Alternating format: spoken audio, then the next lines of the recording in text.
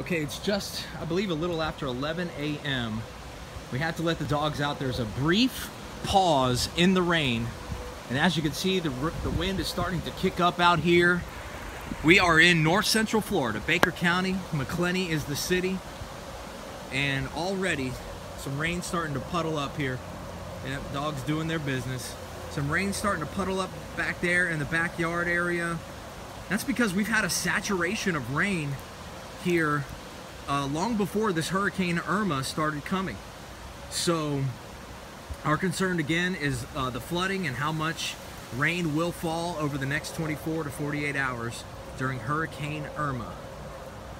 Over here against neighbor's fence here, it's all starting to kind of flood and fill up.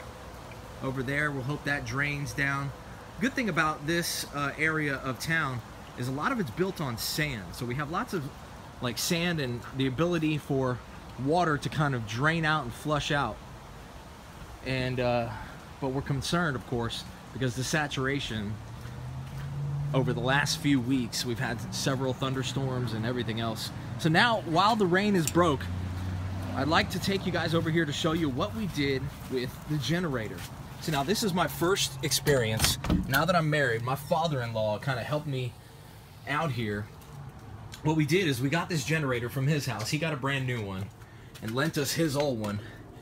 And the special thing about it is you need one of these plugs for a generator, and we didn't have one up until yesterday afternoon. And he's a former electrician, a retired electrician, and was able to help us get, I think this is called an L30 E14 or something like that. It's a plug, okay, and it has specific, I'll pull it out here.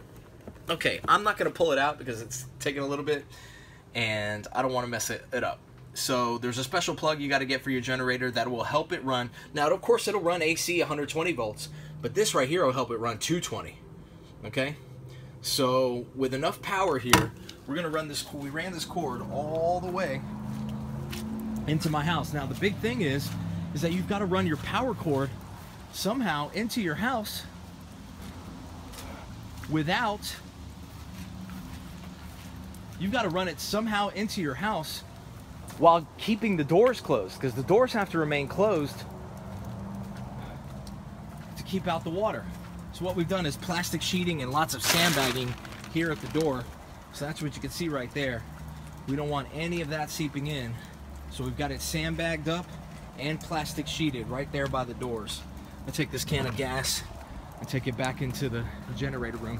So that's what we did. We ran the power cord right up here in through the dryer vent, and that leads into the dryer room, which is where our laundry room is, and that's where our power panel is. I'll show you that next.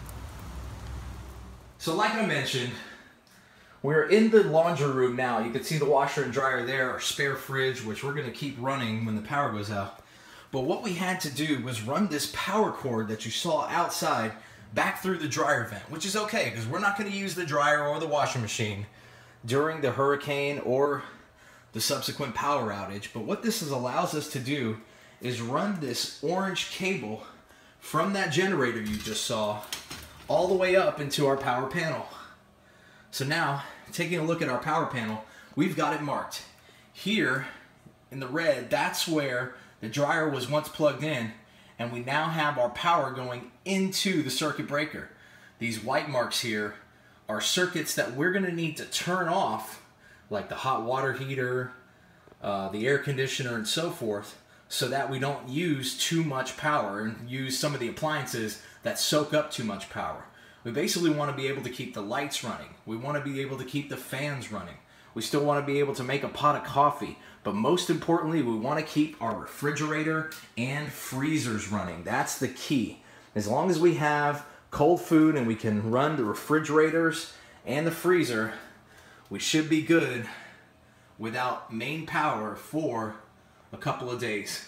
Make sure you click like and subscribe on this video. Click the notifications bell so that you get more updates as we track Hurricane Irma 2017 as it hits Macclenny, North Central Florida, and Baker County.